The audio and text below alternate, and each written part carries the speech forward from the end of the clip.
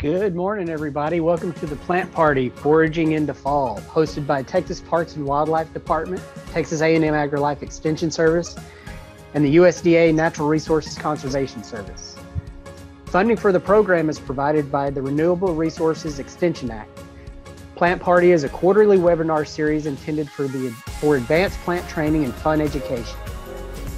My name is Charles Kniper. I'm the State Resource Conservationist with the USDA Natural Resources Conservation Service. My co-hosts are Tim Sigmund, the Private Lands Program Leader with Texas Parks and Wildlife Department, and Megan Clayton, Extension Range Specialist with Texas A&M AgriLife Extension Service.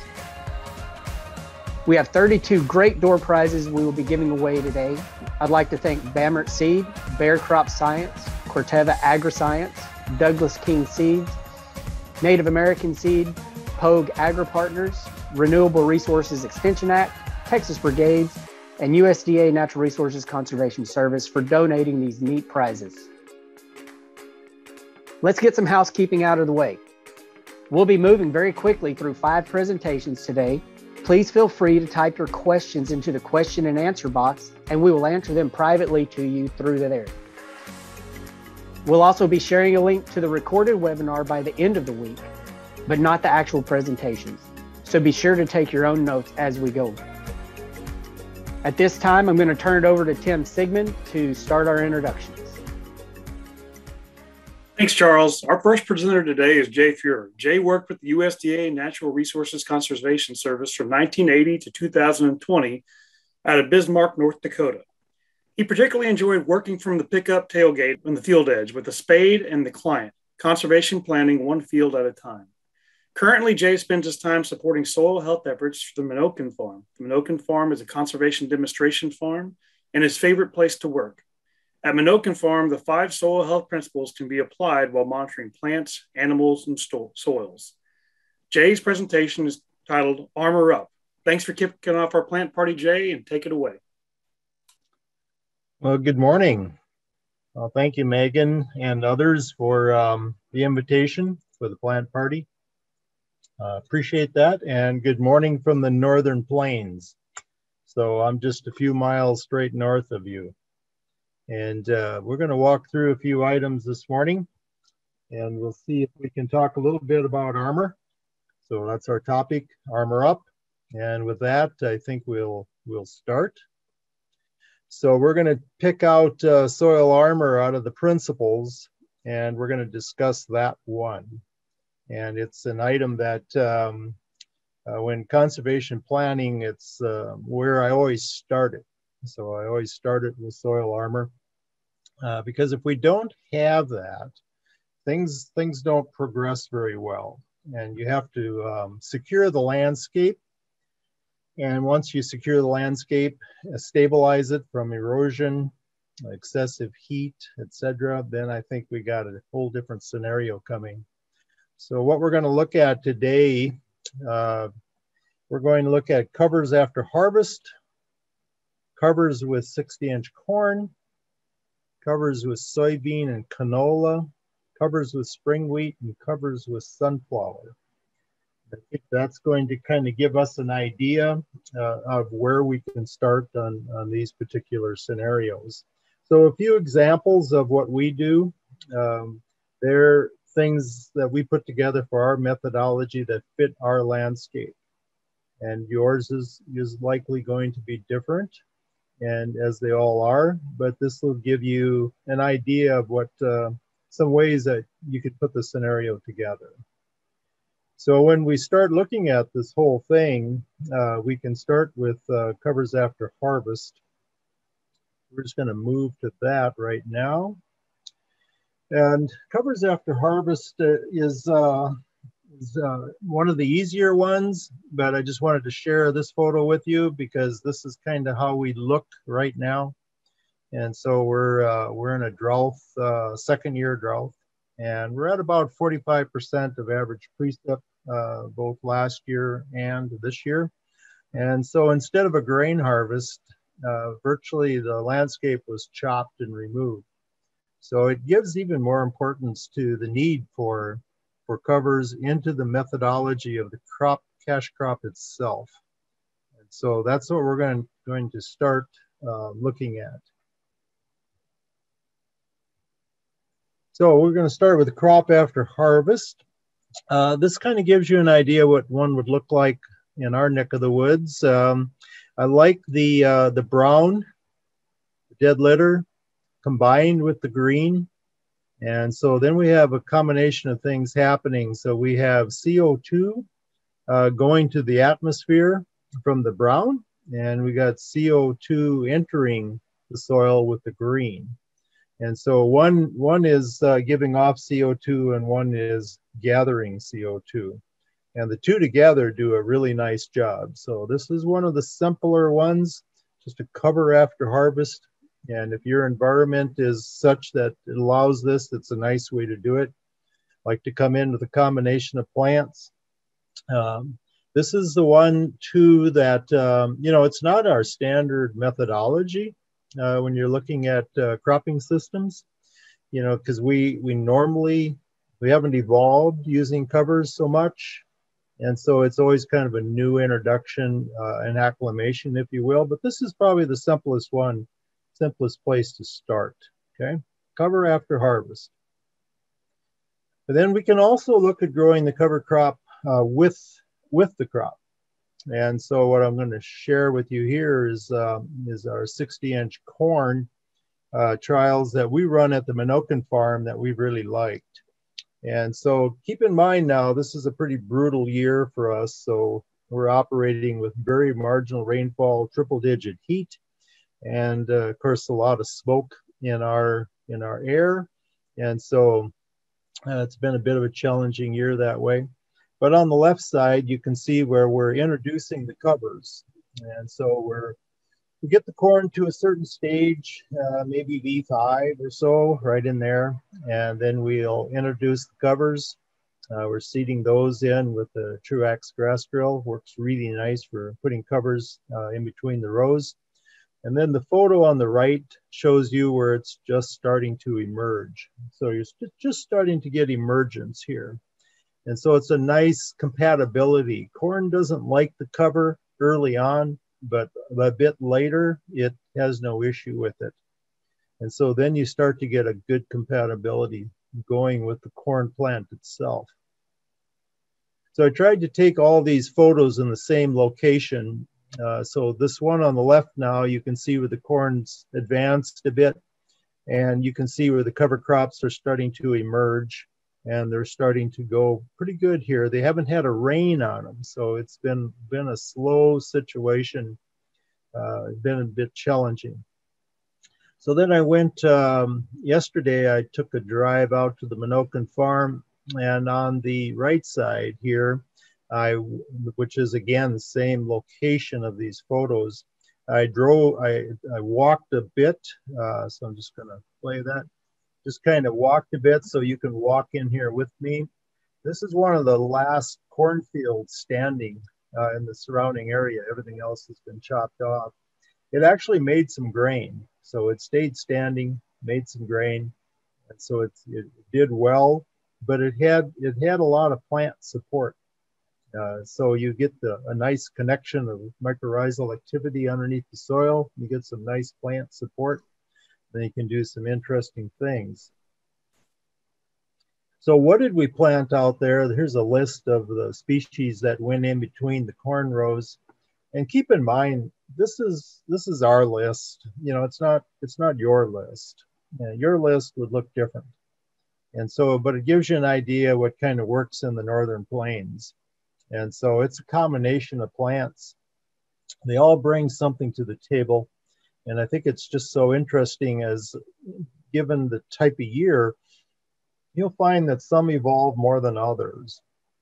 But it kind of gives you a look at it and kind of gives you a bit of an understanding about what was placed in here. Now, a couple of years ago, we had even wetter than average year. And this is how our 60-inch corn looked. So it's interesting how it stood the test of time, wet year, dry year, but it definitely comes to the table. It allows much more sunlight on the entire plant, And then your activities, whether it's pollinators or whether it's wildlife, all, erosion, sequestering carbon, whatever your goals are, you can design that cover crop in the center to meet those. And then you can also use perennials. We did that for a couple of years where we left perennials, we have rotational perennials that move through the cropping system. And so what you're looking at here is corn that was growing in between the perennials. Then the following year, we come back with that again. So that was corn with 60-inch corn with covers. And then we can also look at soybean and canola. Those are two fairly big crops around here as well. And with that, we put a cover like cereal rye in the fall before. And then the following spring, it's a biennial that survives the northern plains winters. And so then the following spring, it'll look something like this. And then we'll graze it, maybe get a couple weeks of grazing out of it with our yearlings. Last year, I think we took off 90 pounds of beef per acre before we started looking at planting a crop. So there's a window of opportunity to bring these yearlings onto a pretty high plane of nutrition. Then when we go to actually plant, this is the easiest planting that we have. The soil opens so easily and it closes so easily when we're planting green. And so I really appreciate planting green. If it's a dry year, we can terminate that rye early. If it's a wet year, we can let that rye grow a lot longer. So it comes down to a management scheme. Well, we've been pleased with the results. I've really liked the soybeans and canola, both going into a green planting scenario. And it gives us a way to put a cover on the ground. So again, it's different than the corn. It's different than after harvest. This is a spring cover. And so they're just different techniques that you can use for getting a cover crop into a cropping system. Then we also had sweet clover and spring rye. And so if we look at those, again, the sweet clover is another biennial that survives the northern plains. Some people like it, some people don't like it. You find what works in your landscape. And so this one brings a big taproot to us. And then we can go ahead and seed into it. So we can plant wheat. We plant our wheat with the planter on 15 inches. So everything here is pretty much spring wheat. Spring wheat and durum is the two small grains you're going to find here for the most part. Okay, so it's just another option, but it's a grass, the wheat, going into a broadleaf, the clover. So again, it's got good agronomics. It's not much, it's just in reverse of taking a broadleaf like soybean and planting it into a grass like cereal rye. So you have good agronomics on it. And then we did have the severe heat, but we went forward, and we had still had a 24 bushel an acre spring wheat yield. That's 62 pounds, 16% protein. That's good wheat. That's heavy wheat. And so we were pleased with that outcome. And then the last one was sunflower with covers. And so we got this out of the Griffith family from Kansas that taught us this one. And we can put the cover crops in with the sunflowers all in one seeding operation. Everything's on 15-inch centers there. And so every other row is flowers. And so they do not object to the covers being put in at the same time in a row crop scenario. Or you can put them into a solid seeded scenario, same species. And our species, again, are up here in the upper right. And these are all broadleaves because the broadleaves into the sunflowers still allows you a grass herbicide for weed control. And so that's a workable situation that allows that to happen. So as the frost moves in, the flowers mature, frost moves in, the covers basically go down, the the flowers stay standing and makes for a nice clean harvest of just flowers. And so that works for us at the Minokan farm. And then as we harvest them, of course, then we have a high nutrition level. So when we bring livestock in, that's a high plane of nutrition, and the covers are already there. And that makes for a nice situation in lieu of trying to put them on the landscape late in the season for us. And then livestock integration, one of my favorites. It's a good card to play when you've armored up. But we have to get the armor portion of it in place, make that work out. Then I think we're in business after that. So then too, just wanted to leave you with a couple things here. This is just a list of recommended reading. And also you'll be very welcome to visit our website, minokanfarm.com. And then also our YouTube channel has a number of videos, maybe 70 or so from the last 3 years. We're building a video library, as I was visiting with Megan a little bit earlier, and kind of gives you a scenario, but some good reading. And if you enjoy the videos, also check out, go to YouTube and plug in Minokan Farm, and it should bring them up for you. So with that, I see I'm close to my time here, and I'm going to turn it back to Megan or Charles, whoever it works. And it's actually going to come to Tim. Say again? I said it's actually going to come over to me, Tim. But thank you so much for that presentation, Jay. It was really good, and especially for that list of resources you've had there. I've read a couple. 1491, some of the publications and YouTube videos, Dirt to Soil by Gabe Brown, are fantastic. Good speaker, entertaining, and even some of there's a really good video of him speaking to Congress there as well, and having some really good, really good talks there. But I really appreciate what you shared. So if folks want to see more, you got the YouTube channel for Minokan Farm and also the podcasts. Exactly. But if you would please answer the questions that have been posed to you in the Q&A box there at the bottom, we would appreciate that. I'll do my best. All right. And we'll move on to our next speaker. So to continue this theme of forage in the fall, next up we have Dr. Doug Tollison, a range animal ecophysiologist with Texas A&M AgriLife Research at the Sonora Research Station, where he has been since 2016. Prior to Sonora, Dr. Tollison was in a similar position for 9 years at the V-Bar V Ranch with the University of Arizona. Today, he'll be speaking about range plant quality in the fall for livestock. Dr. Tollison, the floor is yours. Thank you very much, Tim. And hopefully everyone can see and hear what I have here. We will go ahead and jump right off into this then. So the topic here is forage quality for livestock in the fall, particularly from our range plants. And this is going to primarily involve the nutrient density, the nutrition that plants provide to herbivores.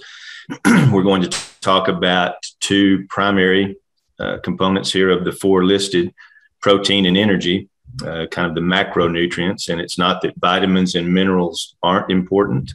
They very much are, but we could do a whole seminar series about this. In fact, you can take graduate level courses about vitamins and minerals in plants. And so we're going to focus on the macro energy or the macronutrients here today. So forage quality is going to be based in, at the very elemental level, the structure of plant cells. If you'll think back to your freshman biology, and perhaps you had to diagram and label the components of a plant cell, and then those are going to aggregate up into the morphology and the general structure of the plant. But with respect to the plant cell, we're primarily talking about the ratio of carbon to nitrogen as a overall determinant of forage quality. So carbon is going to be that primarily which is found in the plant cell wall, the structural carbohydrates, those strings of sugar molecules linked together into fiber.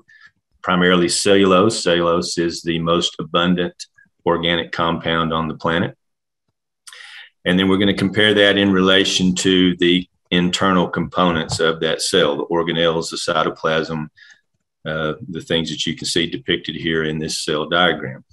And with respect to the nitrogen component of that, the nucleic acids, the proteins, the enzymes that are found in those organelles as plant metabolism is occurring, we're primarily going to be looking at rubisco, which is the key enzyme in the process of photosynthesis and would be found there in the chloroplasts. And it just so happens that rubisco is the most abundant protein on the planet.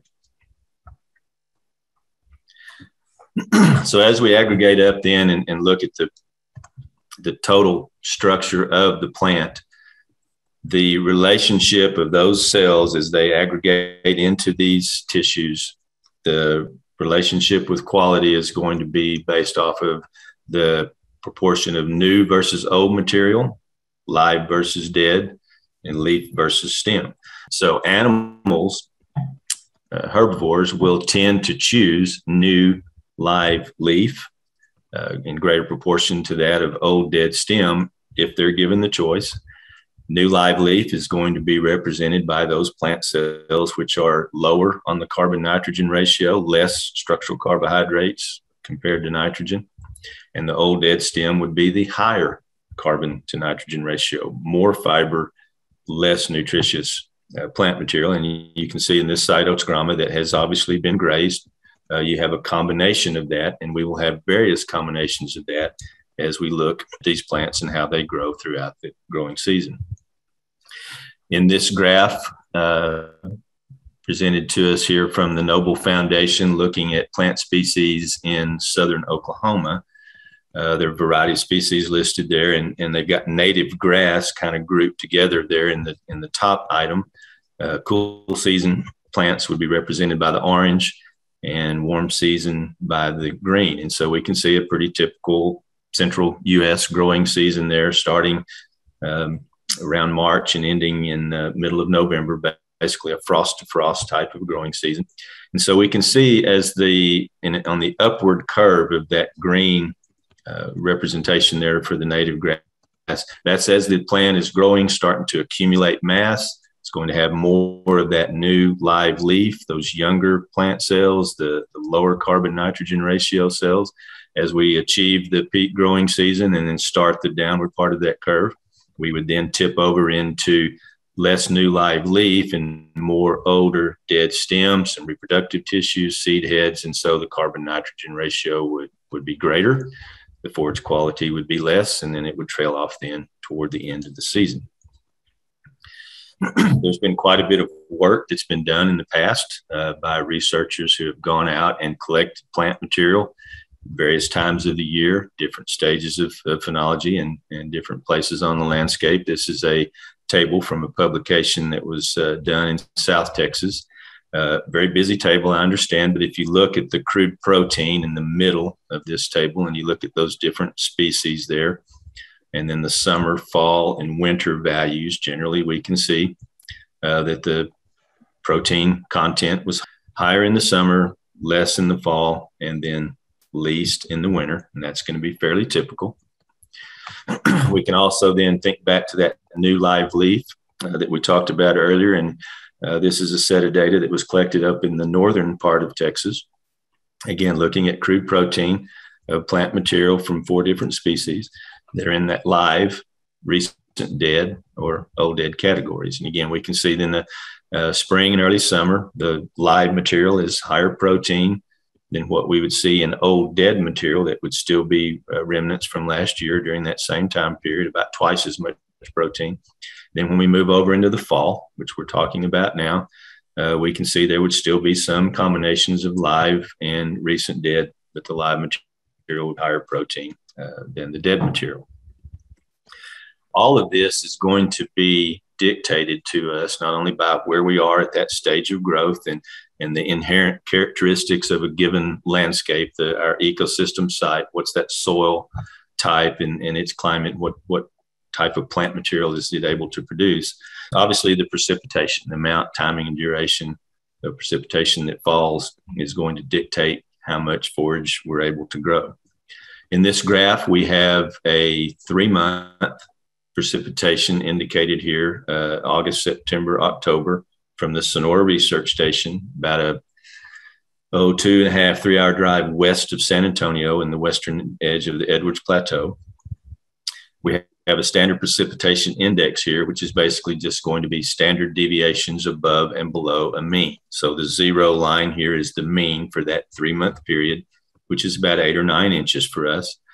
And so we can see that no year is, very few years are quote unquote average. We're typically above or below some average, oscillates back and forth. And in this 20-year period, we can see that we've had some stretches of years together that were either wet during this time period or dry. But in recent years, we've kind of flip-flopped back and forth. And I particularly want to call your attention to the tall green bar there in 2018, because we're going to see some other graphics and talk about that. But the point here is that there is no typical year. So even though we may have tables and charts that we can go look at, the year that we happen to find ourselves in and the season and the conditions may not be quote unquote average. All of this then, where we are on the type of soil, where we are in the growth curve for a particular year, how temperature and precipitation have come together to create the conditions for our plants at this given time, can lead us into various different results. We can have, again, looking at side oats grama, we can have young, lush green forage as depicted in the top picture. We can have the picture right below that. We can have a mixture of green and older dead material. And in the picture on the right, either in the dead of winter or perhaps in the middle of a serious drought, we could have completely dry, dead material. So the point here is that there is going to be no typical forage quality in the fall. I mean, we will have averages that would be long-term, but the variation above and below that can be quite extreme. And then, of course, our management is going to come in on top of all of these other characteristics that we've talked about and dictate what the forage quality may be for a given species of plants or an assemblage of species on a landscape. This is showing some side oats grama again that has regrown after a prescribed fire, and fortunately with a little bit of rainfall on top of that. So we've got a lot of young, lush green material, new live leaf, low carbon to nitrogen ratio, very high nutrient quality. In that, we could have very similar type of occurrence after maybe a heavy grazing event that we moved off of and then followed that up by rain. But our management is also going to dictate to us what our forage quality may be. So let me show you some graphics as we kind of trail off toward the end of the talk here and look at landscape level effects. So this is an NDVI image, remote sensing on 400 by 400 meter pixels from a University of Arizona product, and the Sonora Research Station is in the center of this. And so this is the most recent report that they put out, September 6th of this year. And you can see that we're in kind of a mixed bag. We've got generally overall above average. This graph depicts a difference from average for our normal greenness, the amount of photosynthetic active plant material that's out on the landscape. So blue is high, brown is low, and you can see where we are right now. And this is where we were exactly a year ago. Again, mixed bag, some places better than others, but overall we were much drier last year than we are this year, dictated by the soils, where we are in the plant growth, distribution of precipitation, were we under a particular rain shower or not, and then how did our management affect how that landscape was able to utilize that precipitation when it did come. Now, let's also look back at that year of 2018. You can see the deviations in rainfall graph there on the smaller version that I've included in this graph. And so here's the same view centered on the Sonora Research Station from early September of 2018. And you can see that was a very above average precipitation year for this 3-month time period. Again, a very mixed bag though. 5-10 miles either direction. You could go from very high above average forage conditions to very low, and even within a adjacent 400 by 400 meter pixels, you can see very high to very low, and again, probably dictated by the management of that particular piece of land.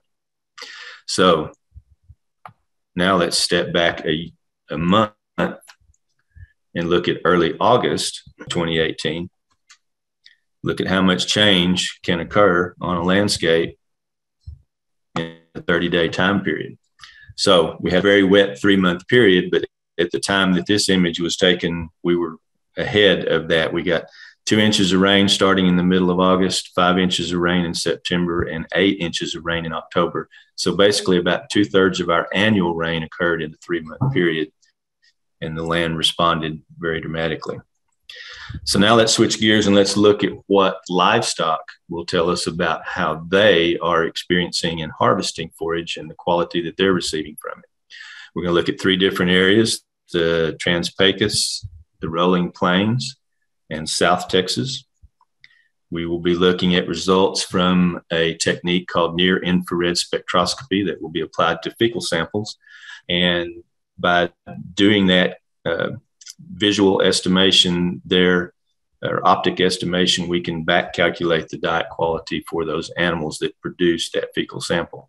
So we can see out in the Trans-Pecos, that monsoon pattern. We have a bump of quality of protein in the blue, digestibility in the red in the spring, but they primarily get their rainfall, and their quantity and quality occurs during that summer monsoon. In the Rolling Plains, a very different pattern. We get that spring green up there and then trails off. And in this particular roughly 10-year period, we didn't have much of a fall bump in any of the averages there, and less deviation as indicated by the standard error bars in this particular region. And then for South Texas, a much flatter distribution, although some up and down in that quality during the year, probably a lot to do with the availability or not of tropical moisture, and probably also due to more of a shrub component in the diet. So to wrap all this up, as in range management situations, the answer to what fall forage quality may be is it depends. Forage quality will be affected by the plant type, the functional group, the species, where we are in that growth curve, the phenology, timing distribution of rainfall, and then our management, specifically fire and herbivory. So for grazing or supplemental feeding decisions, that's going to then be affected by our livestock species, breed class, stage of production, fall versus spring calving, growing versus mature animals, that sort of thing. The forage quantity and quality that's dictated by these previous factors. I included water here. It's not a forage component, but it is important. Sometimes we have water and not forage. Sometimes we have forage and not water. Cost benefit of applying a management practice. And then the last thing is that we absolutely got to monitor to be able to stay on top of these changing conditions. With that, I know I'm out of time and I don't have any time for questions, but that is the Trans-Pecos area of Texas on Labor Day of this year. So things can change, and it depends. That's the answer. Thank you so much, Dr. Tollison. We don't have time for oral questions, but if you'd like to type a question for him in the question and answer box, I'm sure he'd be happy to answer that for you. So I'm going to turn it back over to Tim to introduce our next speaker. Thanks, Megan. So next up here for the plant party, we have Dr. Ray Morans, the grazing lands pollinator ecologist for the Xerces Society for Invertebrate Conservation. And he's with us to speak on the nectar plants that fuel the fall flight of migrating monarchs here in the South Central United States. Ray also serves as a partner biologist for the Natural Resource Conservation Service's Central National Technology Support Center, CNTSC, here in Fort Worth, Texas. Ray lives with his wife and son on a small farm just outside of Stillwater, Oklahoma, and we're glad to have him here with us today to talk about the migrating monarchs. Ray, take it away. Thank you, Tim. Thanks very much for the introduction, and thanks for inviting me to speak today. It's a topic I care about dearly, and of course, the South Central U.S. is just about the most important place to be at this time of year for monarch butterflies, as they're migrating through as I speak. As Tim mentioned, I work for the Xerces Society. We are a nonprofit that focuses on preserving insects and other invertebrates.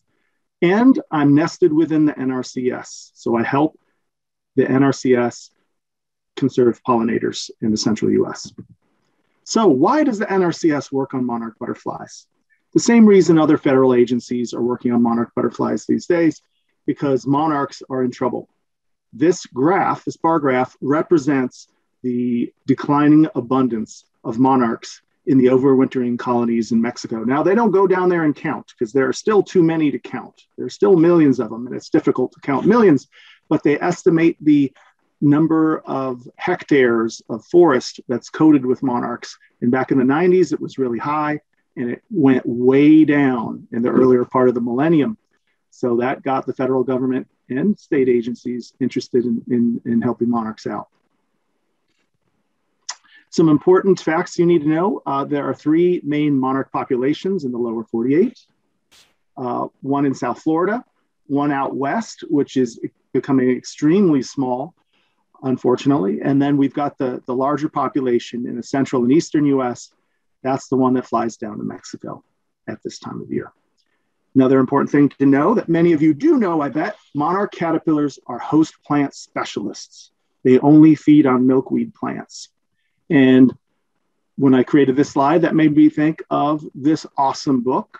If you haven't seen this book and you're interested in milkweeds, you need to download this for free. Go online and download Identification of Milkweeds in Texas. And if the fellows who wrote this book haven't been on a Texas plant party before, they should be. I'm sure they'd give a fantastic talk.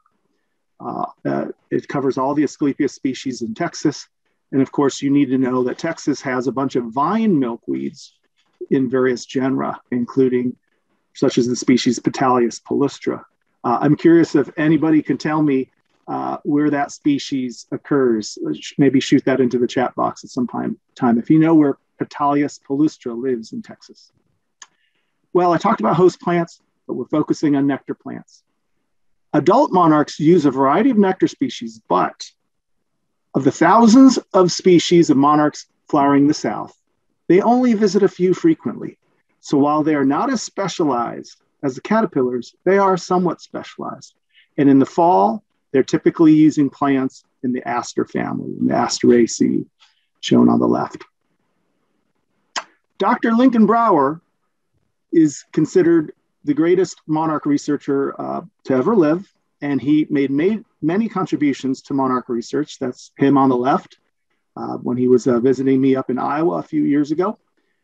He studied the milkweeds and how monarchs obtain chemicals from the milkweeds that make them poisonous to blue jays, and that's shown on the right, of course.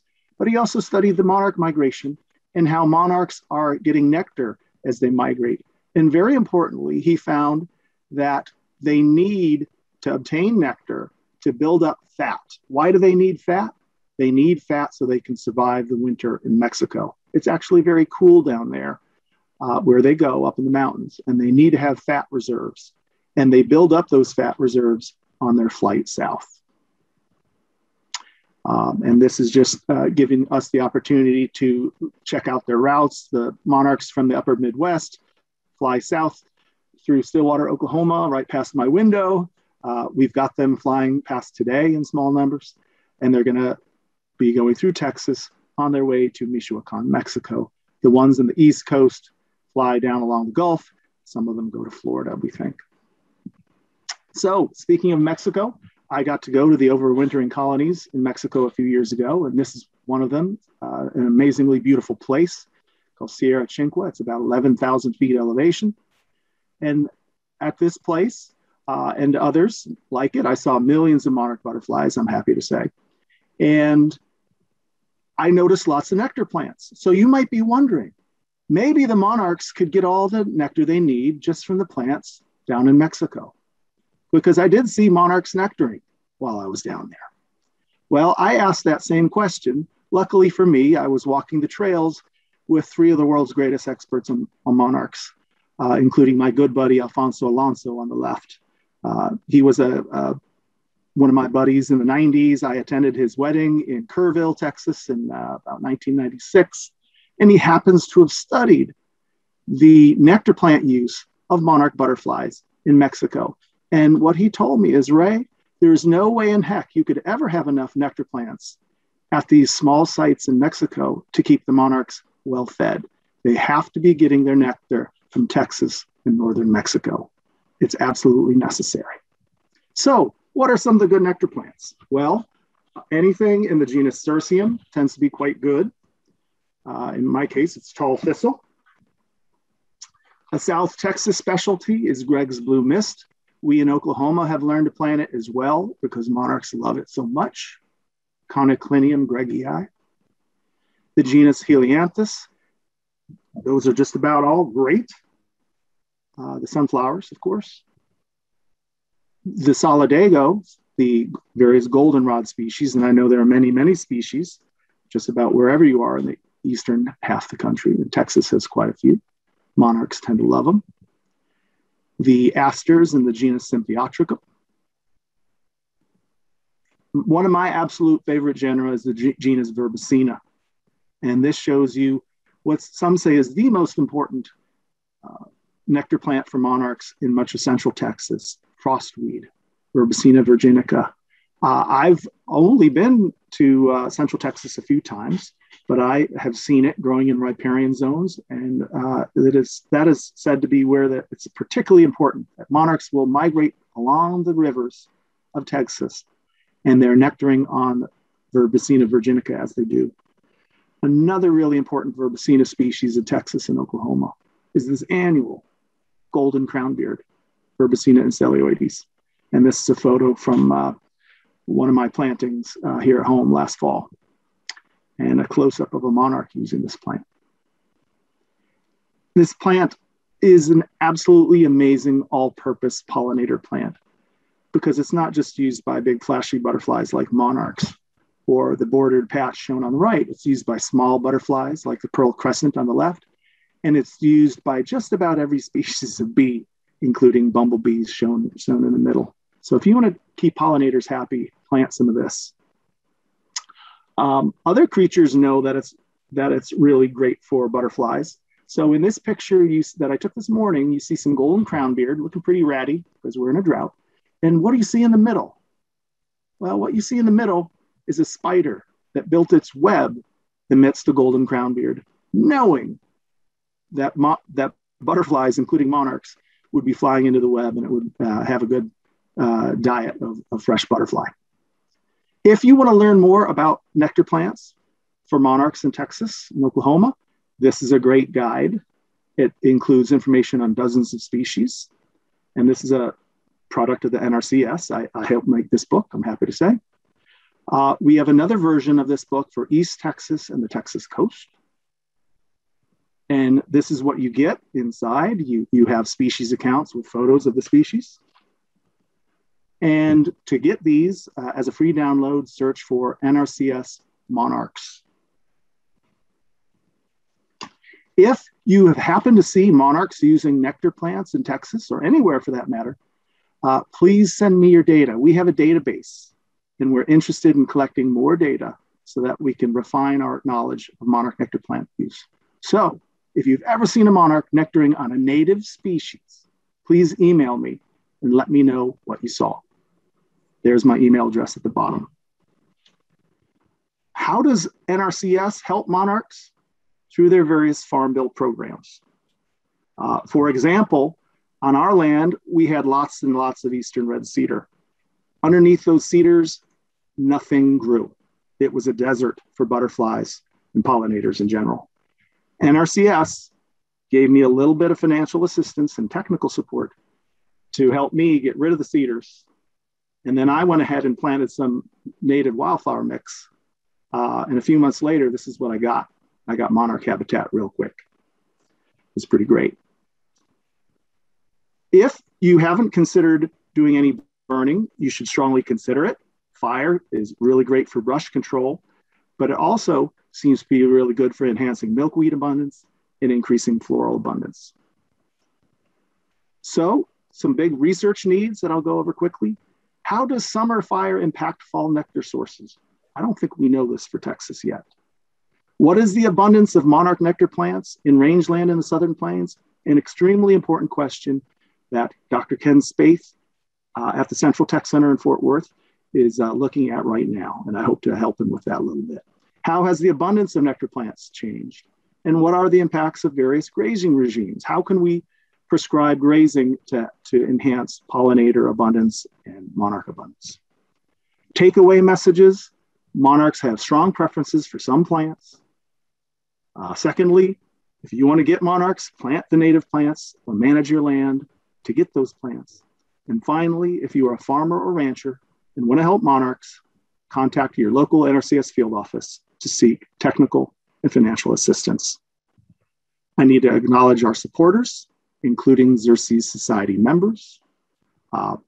Donors help us stay in business. We are a donor-supported nonprofit, so please consider becoming a member.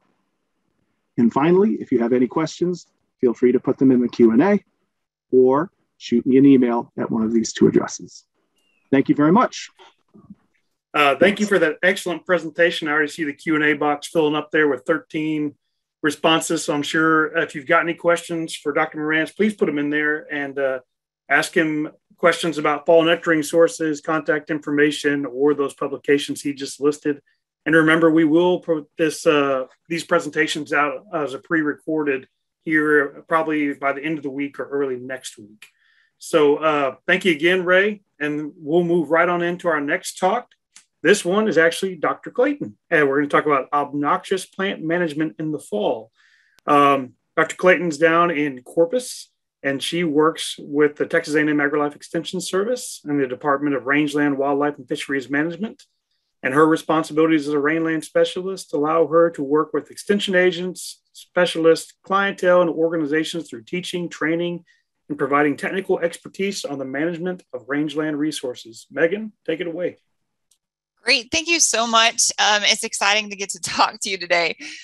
We do have a few door prizes to give away. I was hurriedly going through there, and we'll do that right after my talk. So today we're talking about obnoxious plant management, which I really mean noxious and invasive plants that we don't necessarily want on our landscape, or they've become out of balance to where they're reducing the diversity of plants that we're able to grow on our land. So I kind of decided to somehow narrow all this down into a 15-minute talk that we're going to cover 10 things that you could do this fall or winter, or you could suggest to your landowners that you help do this fall or winter to help to get their place into good condition if they have some noxious or invasive plants they're dealing with. So number one is going to be graze cautiously on invasive grasses. So once we fall into fall, a lot of our invasive grasses have gone pretty stemmy. They're not quite as palatable. And I feel like there is the chance that we could overgraze a lot of our native grasses or our better grazing grasses in our field. So I just want to remind you always to monitor for those good grazing grasses and make sure you're not overusing them in an effort to utilize some of those that you're hoping to get gone. A better plan might be to graze heavy very early in the season when a lot of our invasives green up faster than our native plants. At that time, it might be a better chance for you to graze very heavily and reduce the amount of invasives and allow those natives to have a chance to spring up once it greens up. Number two, shred or spray your weeds. That is a question I get a lot this time of year. Should I spray the weed problem that I'm having, or should I just shred it down for the year? My question is usually, should you do either? Are those weeds taking the place of a forage grass or other plants that you're hoping to grow for the remainder of the season? Now, remember, once our nighttime temperatures get to about 55 degrees, a lot of our native plants or our perennial warm season grasses that we have in Texas start to slow down as far as their growth. So you're really weighing out, is it worth doing some of these practices, or should I just wait until next year to tackle my problem in a better way than I did this year? So we're talking about something completely different if we're looking at annual weeds, which again are producing seed and they come back from seed each year, Or if we're talking about perennial weeds, because perennials have a harder root stock and they will be back next year.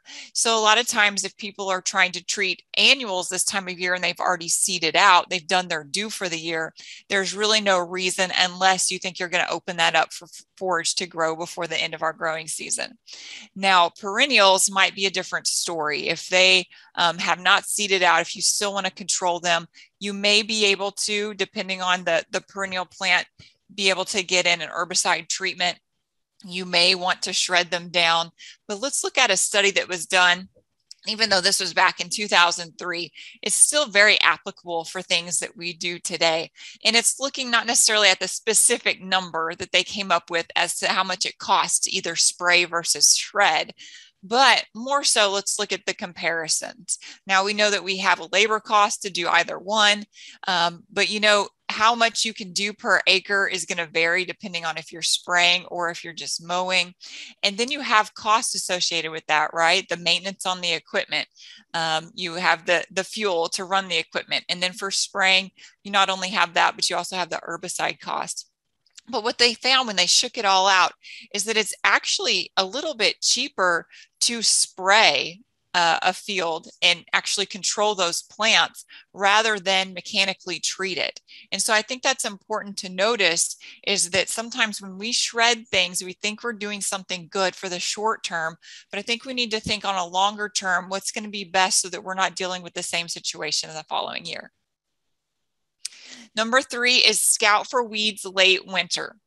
Remember, I said I get a lot of calls this time of year asking what to do about your weeds. And in most cases, it's too late. They've already done their due. So what we need to do is start looking in those areas where we had a weed problem very early and scout for them during our late winter when things are just coming up. The problem we have is a lot of these plants don't look like a problem when they're small. So here's a little weed in February or March. We might not be too concerned. By May, kind of looks like this. By August, we're seeing quite a bit across our field. I might get a call then, but more likely I get calls in September when the weed is already flowering. And what this is common broomweed. And so you can see that if we're having trouble with certain weeds, it's best from a management standpoint to get on those very early. So annuals, we typically, if we're going to spray them with herbicide to get rid of them, we'll spray them when they're 6 inches tall. So much earlier than this center picture. And then perennials, we're usually waiting until they have lots of good leaf to take in that chemical to kill that root system, because it's a little bit more advanced, because again, it's coming back from that same root system every year. So kind of think about what type of plants you're having trouble with, identify your plants, understand whether they're perennials or they're annuals, and come up with a strategy to tackle them better next year. In this picture, you'll see there's actually a grazing exclosure in it. So where these T-posts are, cattle could not get in there to graze. And you can see that there's not a common broomweed problem inside of that fence. So we could kind of ascertain that the cattle in this situation are overgrazing the land, allowing for these weeds to become a problem. So maybe we need to change up some of our management in order to not be in a position to where we have to treat noxious or invasive plants next year. Number 4 is fall foliar brush treatments. So yes, even in the fall, there are some plants that we can still treat with herbicides that are noxious and some that are incredibly invasive. So some of those include Weesach, that's a fall treatment plant, McCartney Rose and Ratama, which can be sprayed in the fall or the spring. Chinese tallow tree is the same way, fall or spring. Giant reed is also a fall or a spring spray. And black brush is typically, when we're using chaparral, we spray that in the fall, although we have some research going on with some other flexible options as well. So all of these are options for potentially taking care of during the fall season, which is nice because we have slightly cooler temperatures than in the summer, but those leaves need to be in a really good condition. So we don't want to dismiss the plant still needs to be looking good and able to take in an herbicide effectively so that we're not wasting our time or our finances. All of these have recommendations through Texas A&M AgriLife Extension, so you can simply email me if you're needing the specific recipe or how to do that. Number 5 is stem spray on brush. We can do stem spray on our brush species, or a lot of our hardwoods, any time of year, although we say it's best when it's actively growing. So the fall season is an excellent time to get out and do that. Stem spray is best if you have a single stem, but you could do up to 3 stems. Once you get more than 3 stems on a plant, you're usually looking at more of a leaf spray option because it's more economical and you're more likely to control the plant. Now, stem spray is where you spray about 12 to 18 inches high all the way around the tree. Usually I spray one side, walk around to the other tree side and spray that. You'll leave those trees standing for a full year, and a pretty simple process, and it's very selective, which I like about it. So we still use a triclopyr ester and a diesel combination. So if you need help with any of that, just let me know and I can send you the specifics. Another thing you could do during the fall or winter is cut stump treatment. Cut stump is an excellent way to get rid of brush species that you're not wanting there. Again, it's very selective. You'll cut that brush off as low to the ground and as flat as possible and spray that stump and the remaining stem with your chemical and diesel mixture. We also have a new recommendation out on mesquite trees to use Envora, a new product through Bayer Crop Science, with water and an MSO. So very different, but if you need help deciding which would be most appropriate for you, just let me know. When we remove that tree, really your creativity is your only limitation. You can use a shear like you see here for large acreages, or I love the brush cutters where you can cut through about a 2.5 to 3 inch diameter tree like butter. It's kind of like a weed eater with a brush attachment at the end. So however you can get a nice flat cut, and then you'll treat that stump immediately after cutting. Number 7 is mechanical removal of brush. So obviously you could get in there and do quite a bit mechanically, even though it's fall and winter time. You could grub out individual plant species. You could shred, although I think I talked a little bit about how shredding is not always our best answer. It just looks good temporarily, especially if you're shredding resprouting brush species. You're really just creating a larger problem for yourself because it will come back with more stems and usually longer thorns as protection. Root plowing is another option where people drop a plow into the ground, and so they're cutting off the noxious brush about 18 inches deep to get all of that bud zone where it would normally resprout from. But root plowing often turns over our soil, and so you're sort of forced to replant in a lot of situations. So I would use that method very sparingly. But again, if you want to get in there and do a little grubbing, there's a great time to do it while things are a little bit cooler. Number 8 is mend or install fences. And you might say, wait a second, that has nothing to do with noxious or invasive plants. But I would argue that, like we saw in that common broomweed picture, the way you graze has a lot to do with whether you have noxious and invasive plants spreading on your place. So if you feel like you need to add some interior fencing, or maybe even improve some of your exterior fences, the winter time is an excellent time to get out and do that.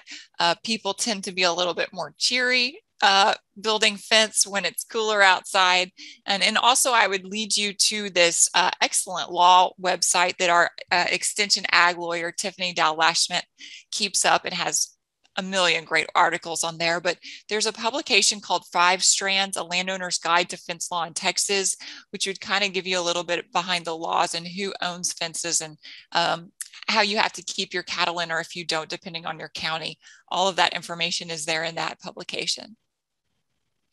Number 9 is install fire guards or burn, which again, you might be thinking that's not exactly on the topic, but it is, because you can really manipulate your plant cover with a prescribed fire depending on your timing. So say you burned late winter when those weeds are starting to pop up, you might burn them off and allow those grasses to spring up. So your timing is incredibly important. And I know, especially in South Texas, we have a lot of winter burns going out. But another thing you can do is the fire lines, which are usually associated with a burn, to keep a burn into a certain area. But even if you're not planning to burn, fire guards are a great way to stage yourself so that you're protecting your forage in the case of a wildfire.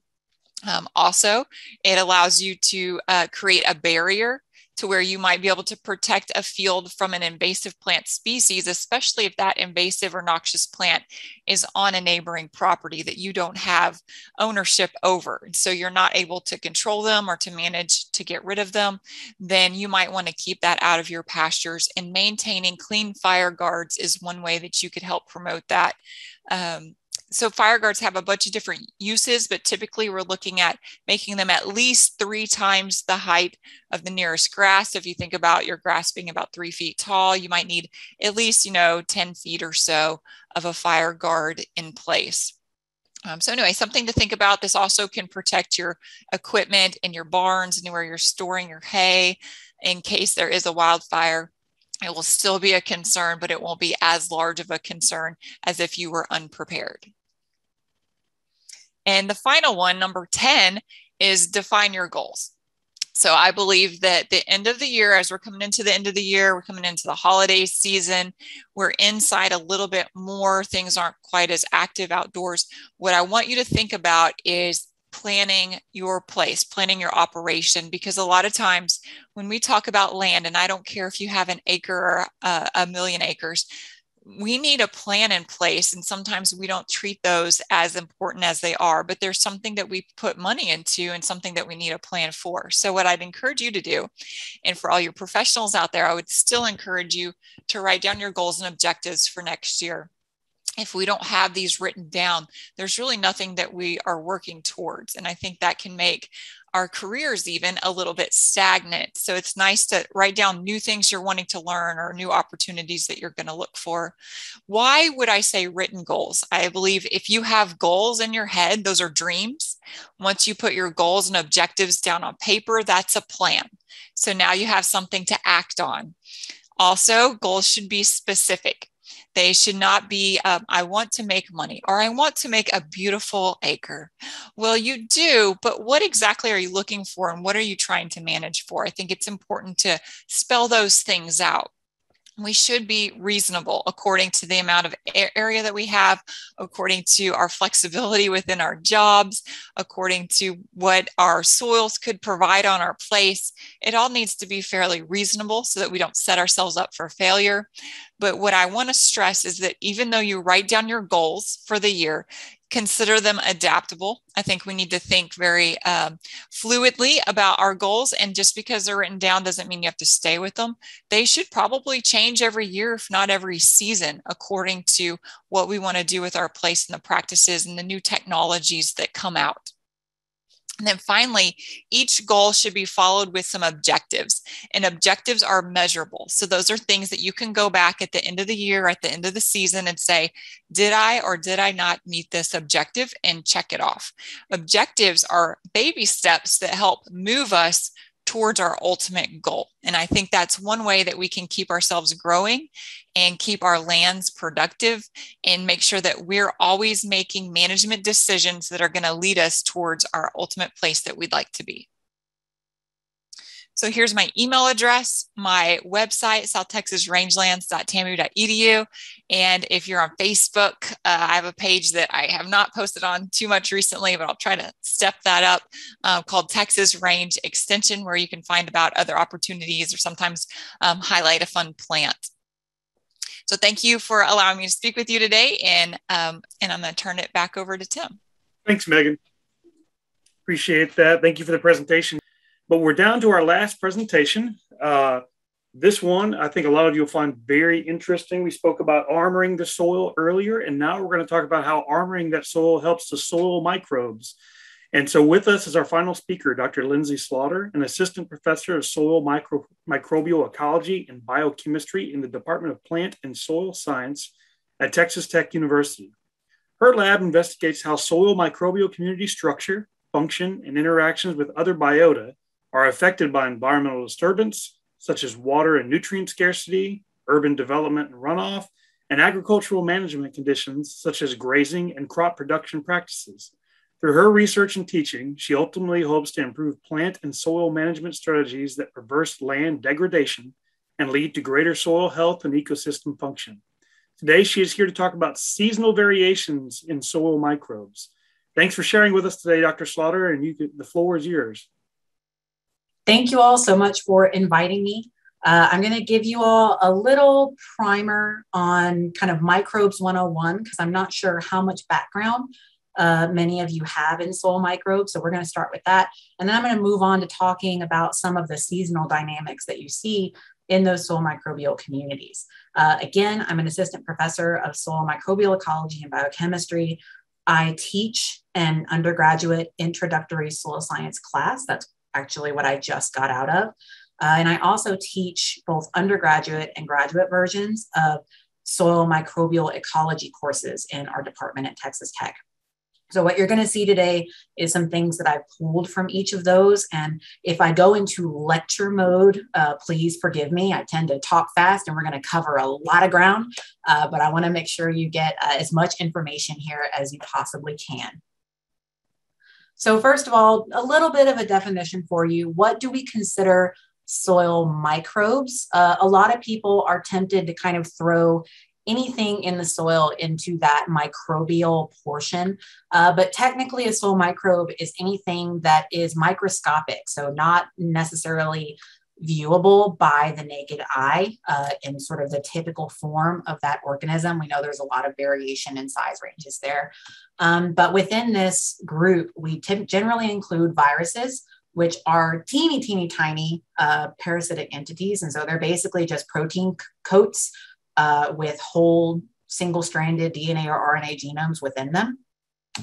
And they're, typically range within 10 to or 20 or 100 nanometers in size, which is orders of magnitude smaller than something like bacteria and archaea, which are prokaryotic organisms. They're single-celled organisms. They're very, very small. They're usually within the 1 to 3 micron range, which is, again, I put some conversions up here. If a microbe is technically anything smaller than 1/10 of a millimeter, which is about 100 microns, a bacteria could maybe only be 1 micron. So they are smaller than small, and viruses are smaller than small in the soil, but all of those are microbes. So you're seeing, even now within that microbial community, pretty wide range in sizes. We also include fungi in this group. These are eukaryotic organisms. They diverged on that tree of life. They're a little bit more closely related to plant and animal communities than the bacteria and archaea are. They can be single-celled, such as yeast organisms, or they can be larger multicellular groups. You may recognize fungi. People talk about them a lot because you can often see the evidence of those fruiting bodies, mushrooms, in some of those fungal species. But they have more of a filamentous kind of thread hyphal looking growth habit. And I point out here prokaryotic organisms versus eukaryotic organisms, right? Those simple organisms and the more advanced organisms, because a lot of people tend to throw in all the microbes together and you think bacteria, archaea, fungi, those are the soil microbes. But there's a lot of differences, key differences, and a lot of nuance in the way that these bacteria and archaea and the more advanced fungi behave in the soil, their metabolic capacities, their sizes, the way they reproduce and pass on their genetic information. I'm not going to have time to get into a lot of that today, but keep in mind, not every member of that soil microbial community is equal. They will be performing slightly different functions in the soil. So where do we find most of the soil microbes in the soil? I have a graph here from Fier et al. From a paper, and you can see this is first, we're looking at depth as we move down this x-axis here. I know this can be kind of a different orientation for some people. And then along this axis over here, I guess this is the x-axis, we have micrograms of carbon per gram of soil. And so that is how much microbial biomass carbon is in the soil. And most of that microbial biomass, you have those higher values within that upper, 20, 25 depths of soil. And for those of you who are familiar with how soil layers, how soil horizons work, that corresponds with really that top mineral horizon. So that A horizon of the soil, which we know to generally have more organic matter. That's where most of the fibrous, the largest density of plant roots are located. And we see most of the microbial biomass coming in at that first mineral horizon, that top soil layer.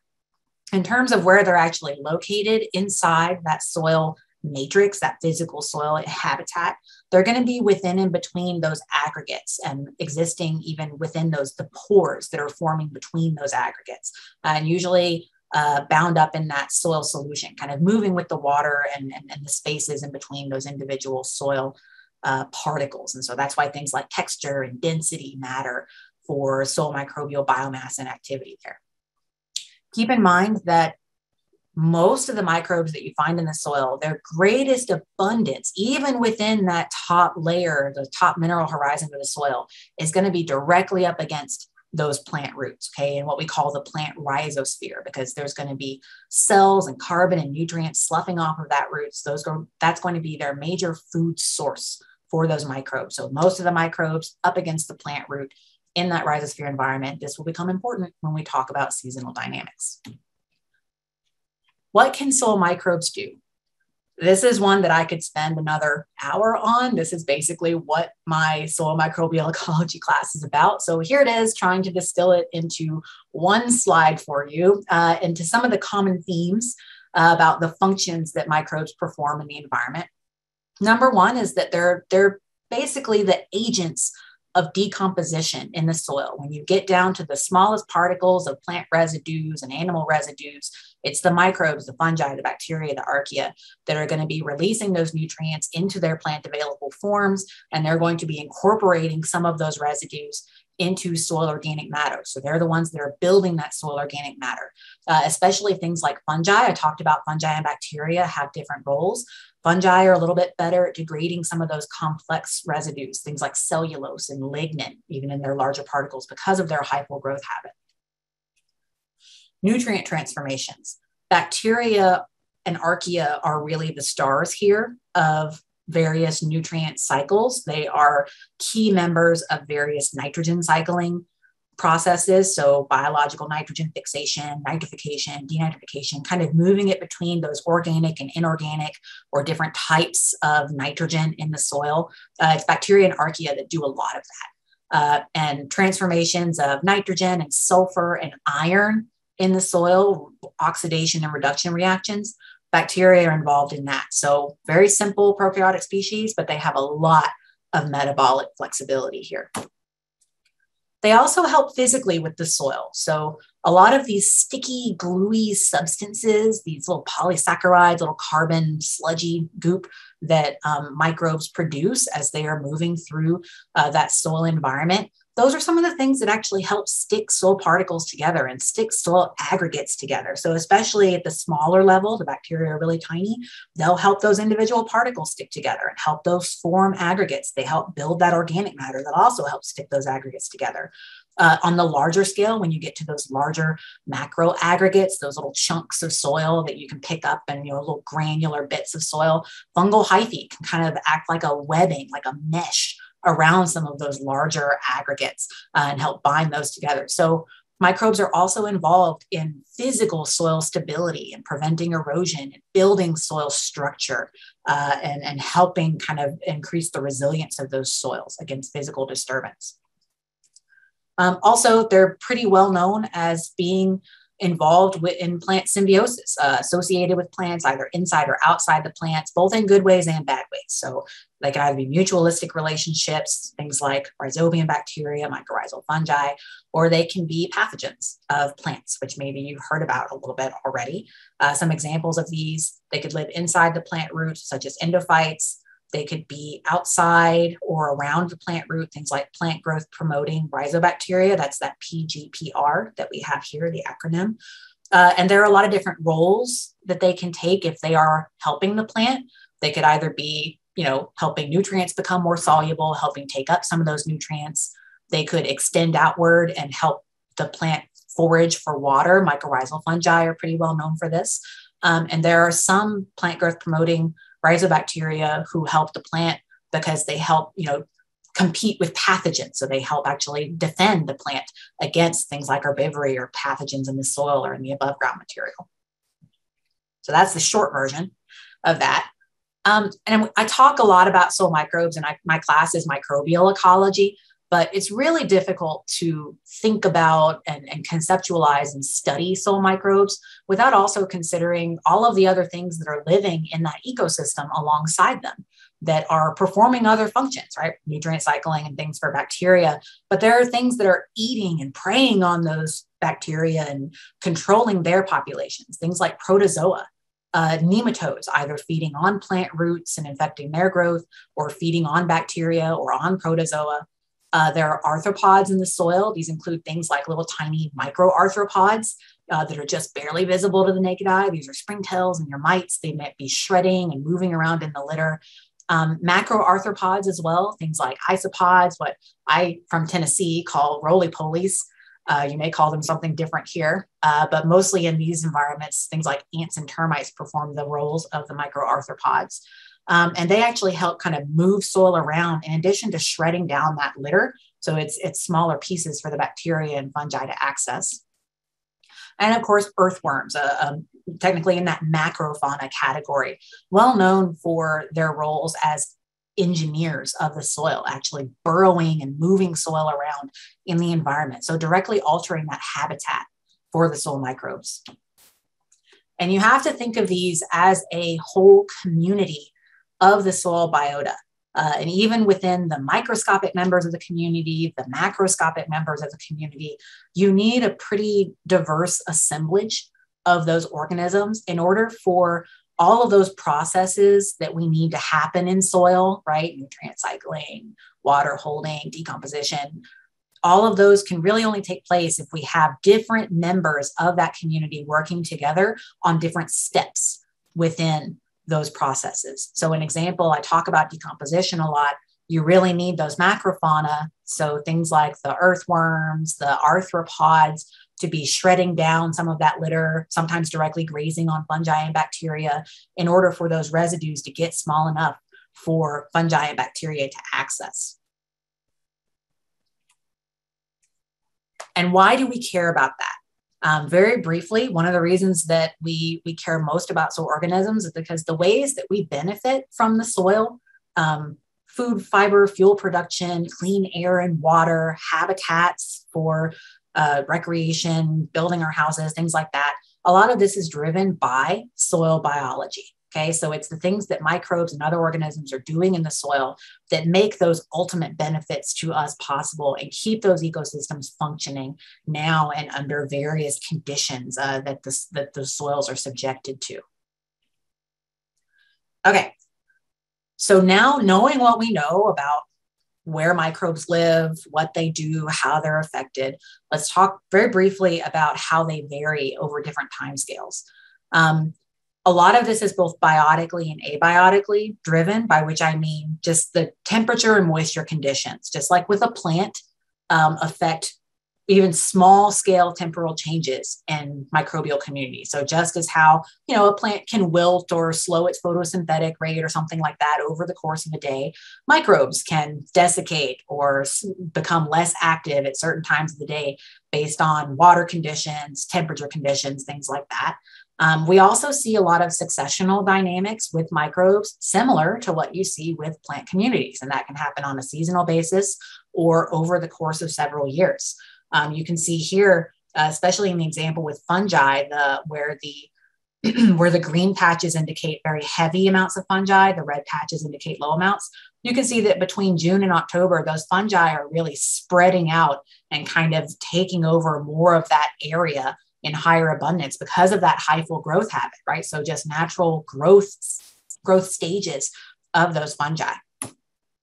I happen to have a pretty good example here because this is partly what I did my master's work on at the University of Kentucky in Lexington, Kentucky. And so I have samples that I collected throughout the year. And the only thing you need to know about this graph is that 2 points that are closer together means the microbial community is more similar, okay? So in the samples that were collected in the winter, all of those were clustered closer together than the ones that were collected in the summer versus the ones that were collected in the spring versus the ones that were collected in the fall. So that means there's natural succession and changes in that microbial community, fungi versus bacteria and so on and so forth, just throughout the seasons. And again, this happens mostly as a function of natural variation, seasonal variation in temperature and precipitation. Wetter, more activity. Warmer, more activity. Droughts, less activity, things like that.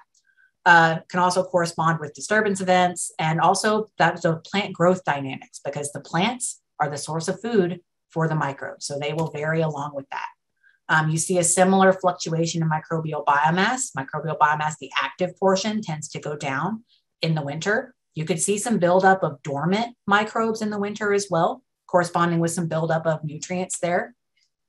Not really important what's on the axis here, but just know these are different measurements of microbial activity. So enzymatic nutrient cycling activity tends to go down pretty heavy in the fall and winter compared to when the plants are more active, especially in the summer months.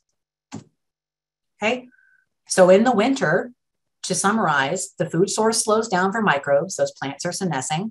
So microbial biomass goes down. Microbial turnover slows, but they're still alive. Okay, and there's still going to be some decomposition and some nutrient cycling happening over those fall and winter months.